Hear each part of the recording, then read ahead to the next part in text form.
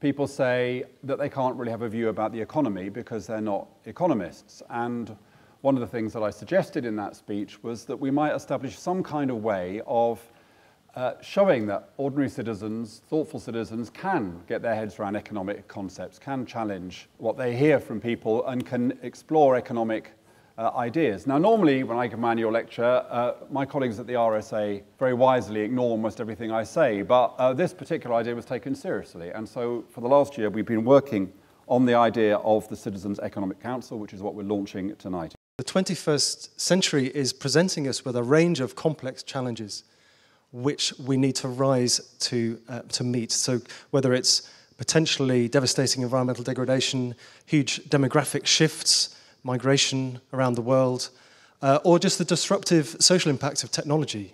More than ever, we need to have good quality policy making. But we perceive that the narrowness of economic debate is holding us back.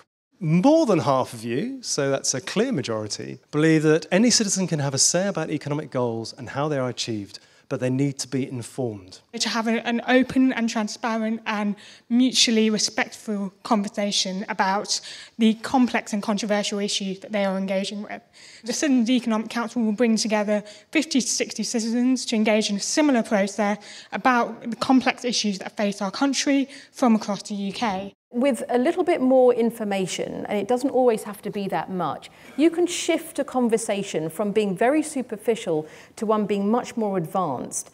And I believe that that is vital for us holding politicians to account more effectively, as well as making far better decisions as a nation. You would be surprised the number of members of Parliament who don't feel able to take part in debates as much on economic issues. If we assume that citizens don't understand a certain area of knowledge, what we tend to then do is assume that deficit means that if we can only get them to understand that GM crops are actually quite safe, or that following this economic policy will mean this will happen, then actually they'll just agree with us.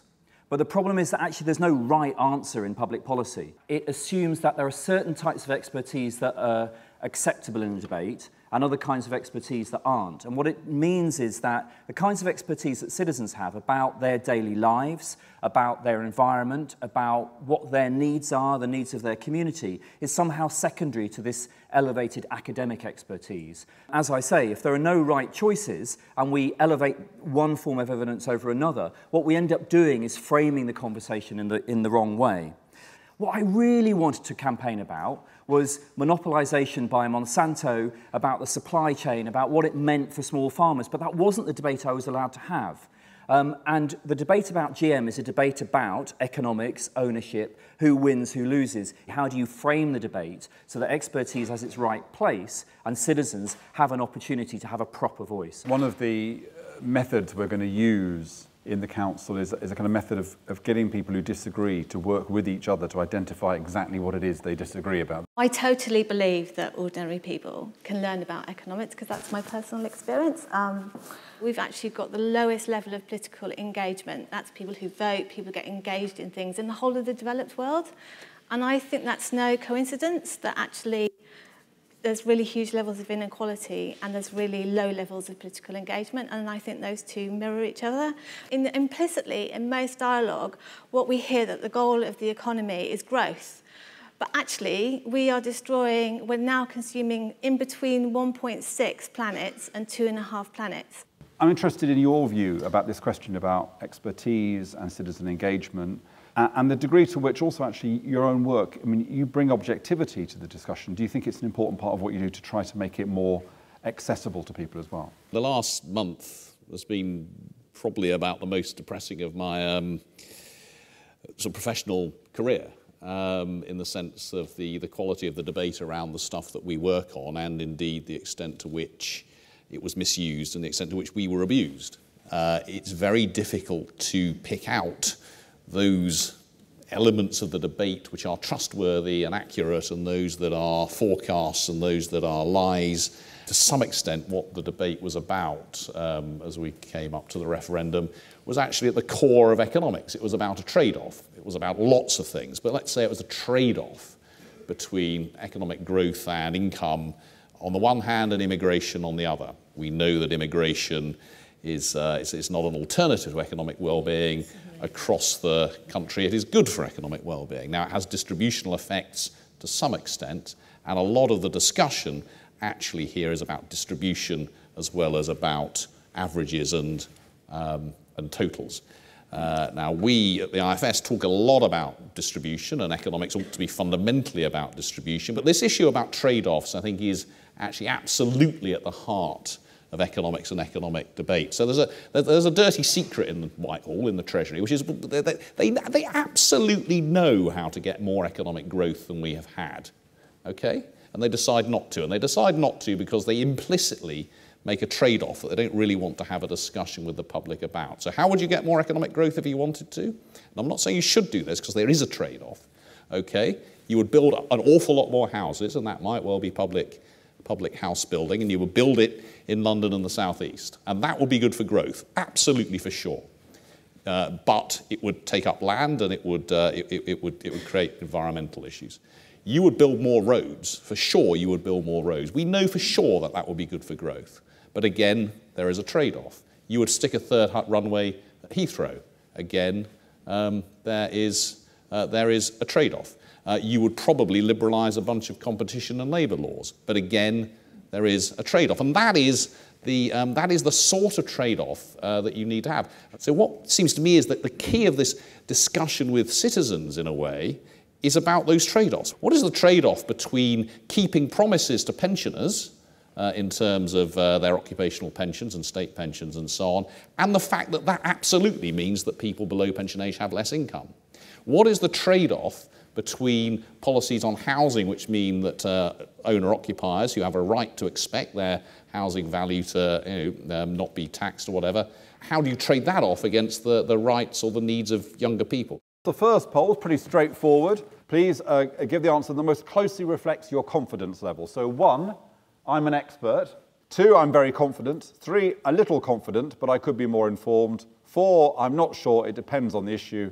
And 5, it's going to Homer Simpson option. I don't feel confident at all. Not many of you, it has to be said, basically less than a third feel either expert or very confident. I'm reminded when we asked this question that actually 73% of people think they're above average drivers. I think that's a kind of standard distribution, isn't it, Paul? Isn't that what it is? It's a very normal distribution, yeah, thank you. Good, I've got that. What are the goals of policy? We're going to give you 7 options. There we go. You don't really care about internet access. You've all got it anyway. Interestingly, you don't really care about growth. So basically, none of you agree with the government's economic strategy because that's entirely based on growth.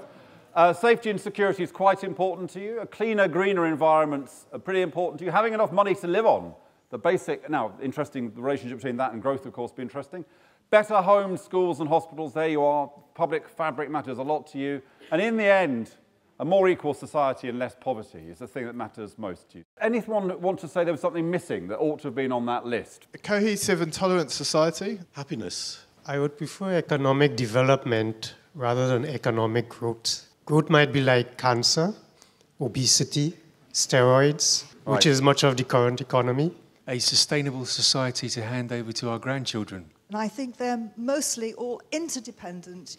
You have to have growth to do everything. You have to have economic prosperity to do everything. They're all predicated on the idea that you have to have money, and that money is the recognised means of exchange, and that there's no other way of organising the economy, and that there's no other way of organising what we need to live.